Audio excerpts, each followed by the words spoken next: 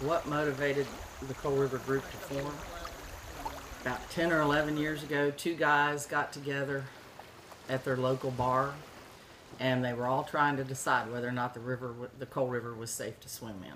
We'd all swam in it as kids, but was it safe today? And basically, that's how we got started.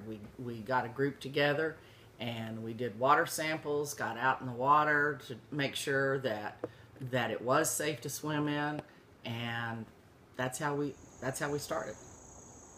What we've done is kind of minimize potential controversy and create an atmosphere of fun and accomplishment.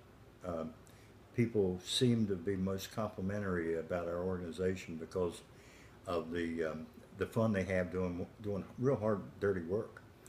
But it's an attitude, and it's one we've had from the beginning, and it's been very helpful.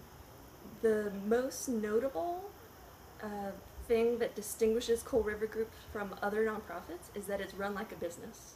Yeah, we have fun and we're all about cleaning up the rivers, but we go about it in a manner that is businesslike. We have set goals, set vision. We lay out steps to get to each of those. So, we've got a 5-year plan, and usually within 3 years, we've checked off everything on the list.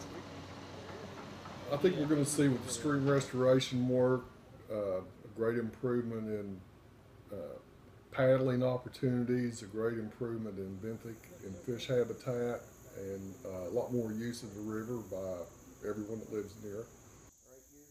We're all about, what can we do as everyday people, as regular citizens? How can we make a difference? And actually wake up in the morning and say, okay, today I'm going to do this.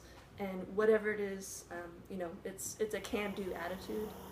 I just think it's a great river. We've done a lot over the 10 years to bring it back to life, and we keep striving to make things better as we go.